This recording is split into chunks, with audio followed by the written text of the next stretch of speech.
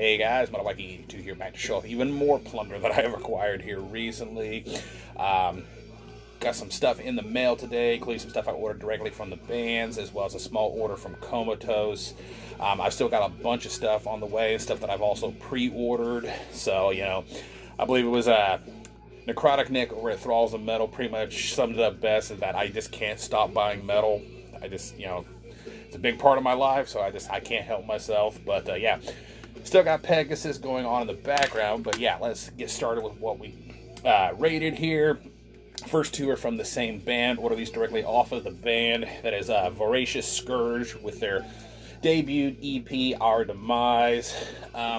For some reason, I was thinking that I already had this, but I really wasn't sure. And, you know, a lot of my stuff is still kind of boxed up because of redoing my rooms upstairs and everything else. So I had to box up a bunch of stuff. So I really wasn't going to try to dig through the boxes and see if I actually had this. And even if I did, I mean, it was $5 on sale, so I wasn't going to pass it up for $5 in case I didn't have it. And also picked up their latest album, In Death. Again, some really killer artwork on both of these, and I really love the band's logo. They had talked about having signed copies of these at one point, but I hadn't heard anything else, so I guess if they ever actually put up signed copies, I'll probably end up picking up another copy, because you know me and autographs, I just can't resist. And sent me a nice little sticker, which will definitely be getting put to use. Another one I ordered directly off of the band.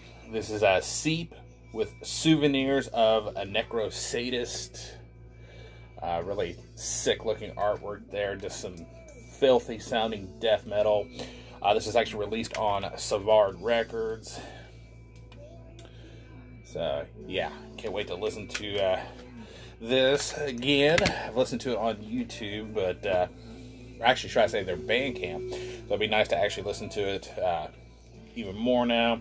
They also threw in a free patch, so that's really cool. And we got a Gurgling Gore Death Metal the Old Way sticker, so that's pretty cool.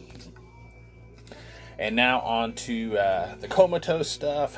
I did the buy 3 get 1 free, so I'll show off the freebie first, which is actually a brand new release on Comatose. That is the debut EP from Slit Your Gods, entitled Dogmatic Convictions of Human Decrepitude. Really sick artwork right there. I've listened to a little bit of this.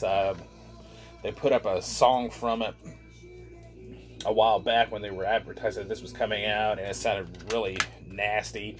I believe these guys are Italian, and it's just 3 tracks, so I might actually give this a review at some point, so you never know.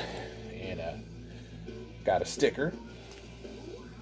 And then the first one that I actually bought, this is the one that made me make this order to begin with, because I did not realize this had been reissued, and I was very excited to see it in the new arrivals. And that is Heavy Lies the Crown, Gears of Inhumanity. I thought I was going to say that.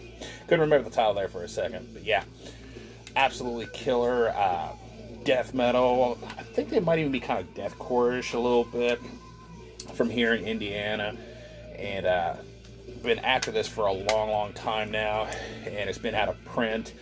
But as I said, I was going through the new arrivals like I do pretty much every day on Comatose, because it's sporadic how they, you know, put up new arrivals, and I saw this in there and I was like, holy shit, I did not realize this has gotten a reissue, so I had to jump up on it. And picked up a 2020 release, I believe it is, from Unmatched Brutality.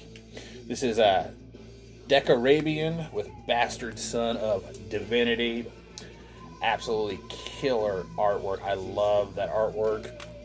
And the music that I've listened to from this has actually been really good. So, looking forward to checking out the rest of it. Let's see what it says on here. This is a 2020 release. Yep, 2020 release. So, yeah. Another album to check out from this year.